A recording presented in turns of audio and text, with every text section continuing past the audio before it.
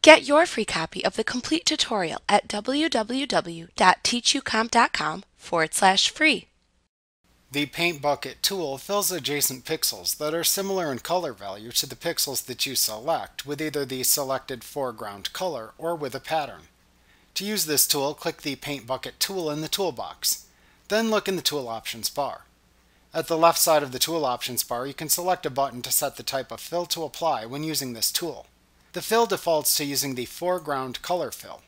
If you select the Pattern Fill button, use the pattern drop-down that appears to the right to select which pattern to use for the fill. Next, for either fill type, use the opacity slider to set the transparency percentage for the fill. Use the tolerance slider to set a value from 0 to 255. A lower number will only fill colors in the image that are very similar in color to the pixels that you select in the image. A higher number will select a broader range of similarly colored pixels in the image. Use the Mode drop-down to select which blending mode you want to use for the fill.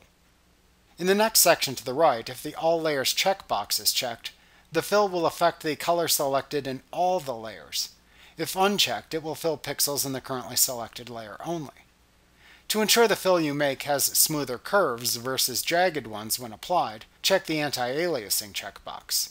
To select only pixels within the tolerance range specified that are adjacent to the pixels that you click, check the Contiguous checkbox.